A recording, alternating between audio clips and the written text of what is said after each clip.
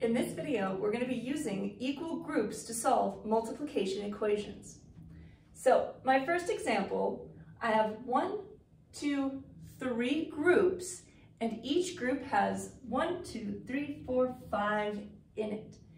3 groups is going to be my first factor, and I have that 5 times. There's 5 in each of the 3 groups. So 3 groups, 5 in each group, and then we can count how many total are in each group.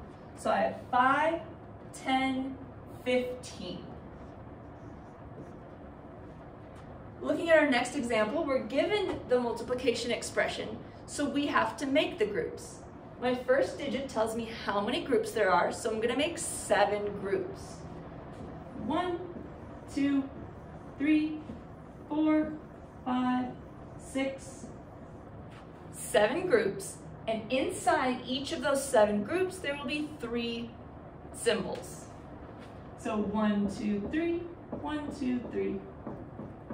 In each of the 7 groups. Now that I have 3 things in each of the 7 groups, I can count those to find out what our total is. So we have 3, 6, 9, 12, 15, 18, 21. So 7 times 3 is 21.